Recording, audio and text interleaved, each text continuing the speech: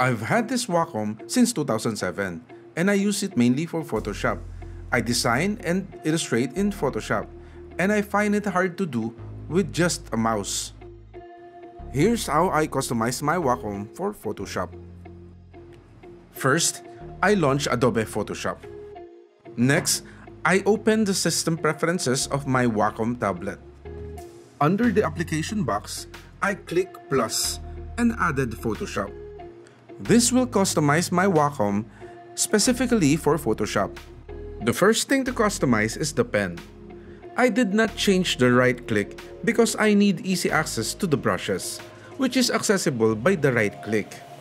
I changed the middle click to keystroke and type Command C. So every time I need to undo something, I just click the middle button.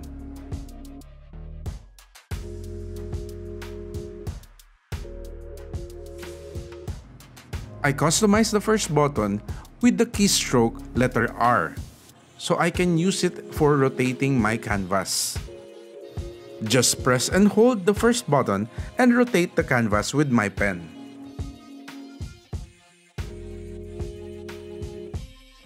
For the second button, I use the keystroke letter W for Magic Wand.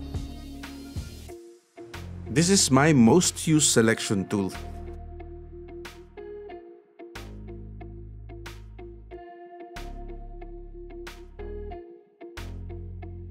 I'm going to assign the third button to Brush tool. So I just input the keystroke letter B and name it Brush, so I can jump to the Brush tool very easily.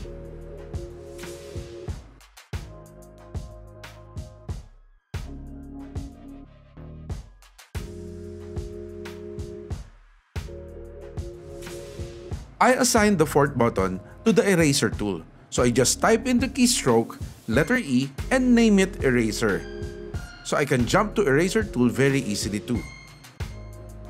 It is easier to use than the keyboard or to rotate the pen itself.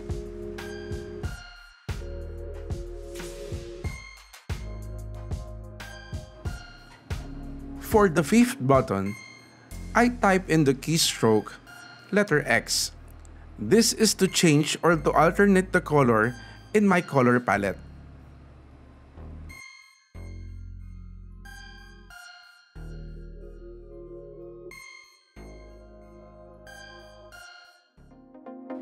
I assigned the sixth button to the Save command, so I just type in the keystroke Command S and type Save.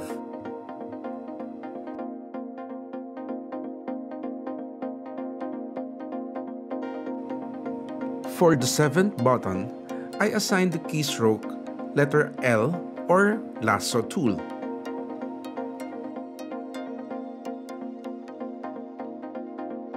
For the eighth and last button of the Express keys, I assigned the keystroke letter H for the Hand tool.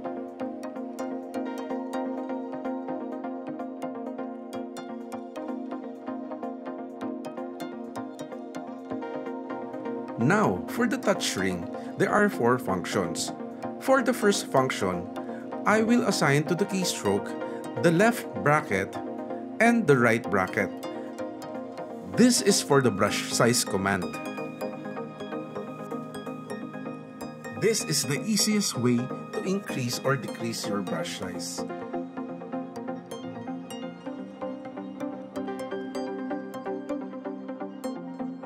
The next touch ring function, I will choose the default rotate. This is for rotating the canvas using the touch ring and not with the pen.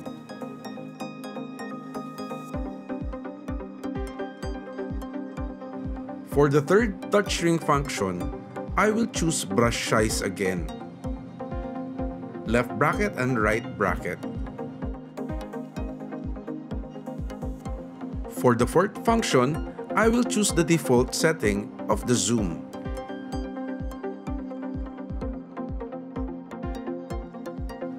The reason that I have 2 brush size function in the wheel is that I don't have to cycle through all the functions to get back to the brush size.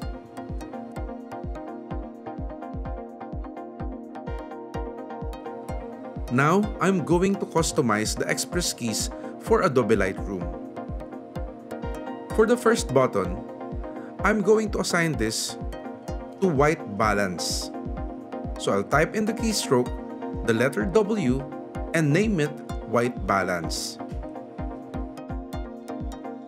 So whenever I need the white balance, I just click on this button. Now for the second button of the express keys, I will type in the keystroke Command U. This is for the auto tone.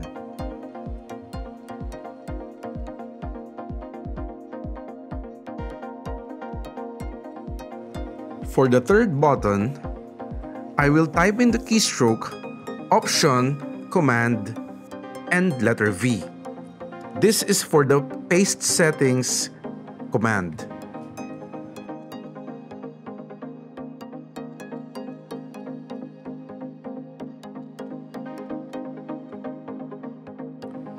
For the fourth button, I'm going to type in the keystroke Shift Command S. This is for the sync command.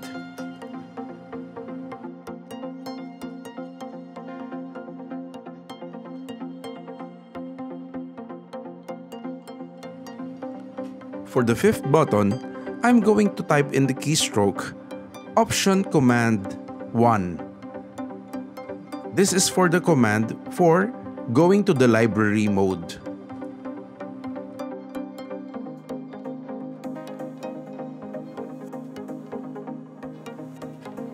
For the sixth button, I'm going to type in the keystroke Option Command 2. This is for the develop mode.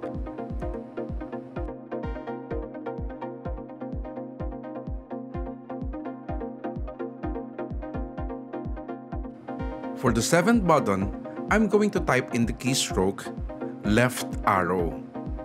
This is move back command.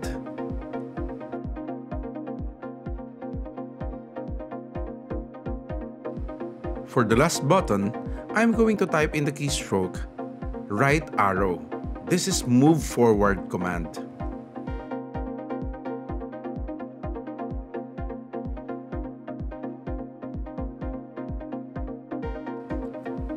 Now for the touch ring function. The first function, I will type in the keystroke dash and equal sign. This is for the adjustment slider of Adobe Lightroom.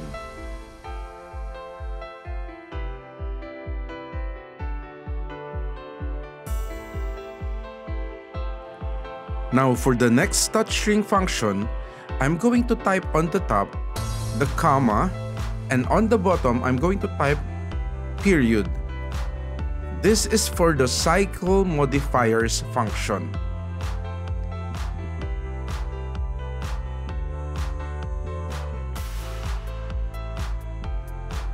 For the third and the fourth function, I'm just going to repeat the slider and the cycle modifiers because that's the only two tools I need.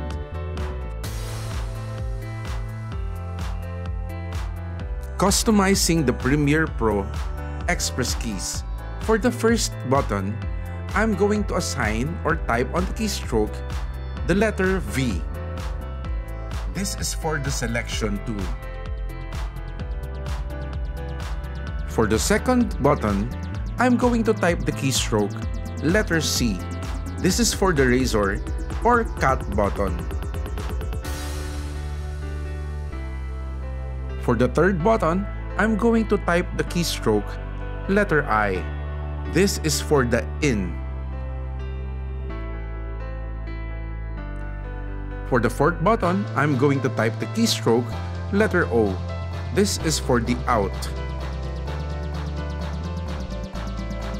For the fifth button, I'm going to type the keystroke Shift and I. This is for the go to in command.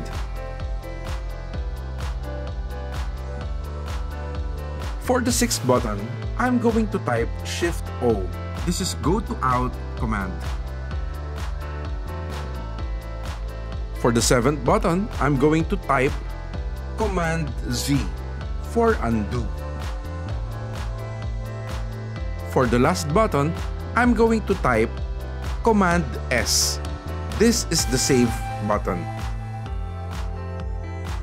Now for Premiere Pro, I'm going to customize the touch ring to act like the jog wheel of an editing machine. So for the first function, I'm going to type the left arrow and the right arrow, and this is for the jog. For the next function, I'm going to type the keystroke, shift left arrow on the top, and shift right arrow on the bottom. This is for the fast jog.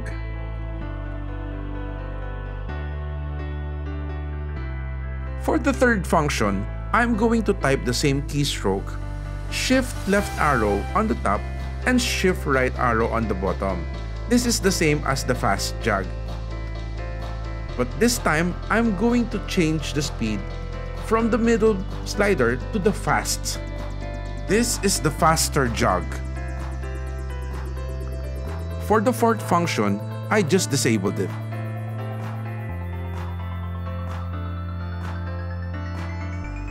Wacom made my job easier in Photoshop. It also made editing faster with Premiere Pro and Lightroom. I think I'm going to customize this further with Adobe After Effects and Adobe Illustrator. Depending on the projects that I do, sometimes I customize the keys according to the most used tools.